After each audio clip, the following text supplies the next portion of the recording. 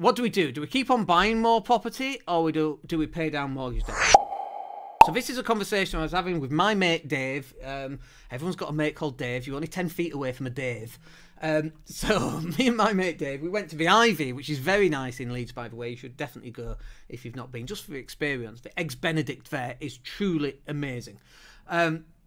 So we were talking about, do you pay down more mortgage debt, or do you just keep buying more? And it's really tough, you know. I still really haven't got the ultimate answer to this, except for, let me just pull up my spreadsheet, we're actually doing both.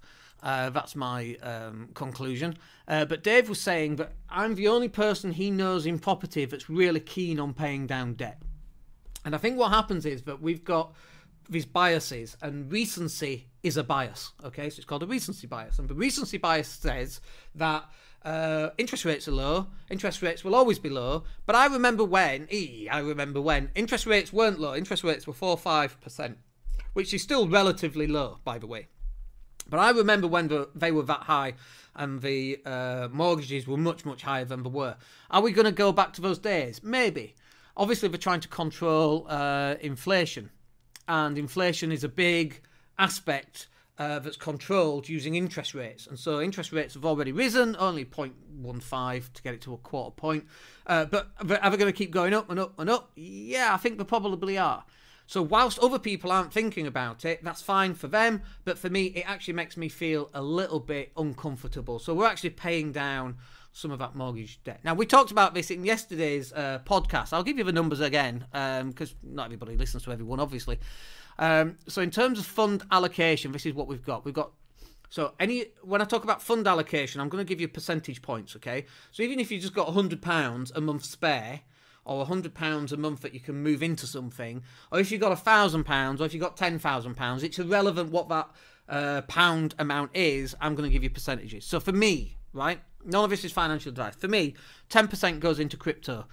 30% goes into paying off mortgages. Now, originally it was 40 and 40, but I've changed it. It's now 30% goes into paying down mortgage debt. 50% goes into saving for new property. I'm just going to add all these up. Yeah, they do add up to 100%. I was just double checking. And then ISA. So we put money into an ISA, tax-free wrapper, goes up, you can sell it all, it comes out, it's all tax-free. That's a further 10%. So we've got 10% on crypto allocation. We buy crypto every Saturday. All goes through automatic, by the way, using Binance, Binance.com. 30% goes into paying down mortgage debt. 50% goes into saving for a new property purchase, so the next buy to let. And obviously when that one comes in, if that's got £300 profit, 10% of that, you know, so £30 goes to crypto, £90 goes to paying off a mortgage, £150 goes to saving, and £30 goes into ISA. So if that's got a profit of £300 when we buy that next one, and when we buy the next one after that, and the next one after that, and the next one after that. So what happens is that the gap between what you owe and the value of your property, so you're increasing wealth. This middle bit here, the equity, is your wealth. That's how much you're actually worth. Now, that's nothing to do with cash flow. You can be a millionaire and still skin. And boy, trust me on that, for the first 15 years, I had millionaire status and I had zero cash. Because for equity, it wasn't enough, because you had all these bills and service charges and so on. So you have to reach a point where the rents go up high enough, so then you can start earning enough money. And obviously we hit that some time ago, and that's where we are. And so we are doing a mixture of both. We do...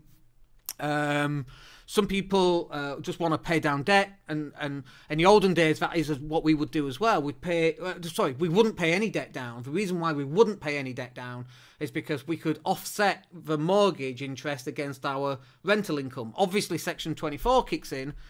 Carrying large amounts of interest-only debt, mortgage debt, it serves zero purpose. The only purpose it serves is being able to use that for buying more property. You know, if you've got £100 property and you pay it off, you know, you have to save up £100 for the next property, right? Or if you refinance that £100 property and, you know, have 20 grand each, you've got 5 more buy-to-let properties. And that's exactly what we did. We used to refinance everything, pull it all out and buy more. That's how we grew the portfolio.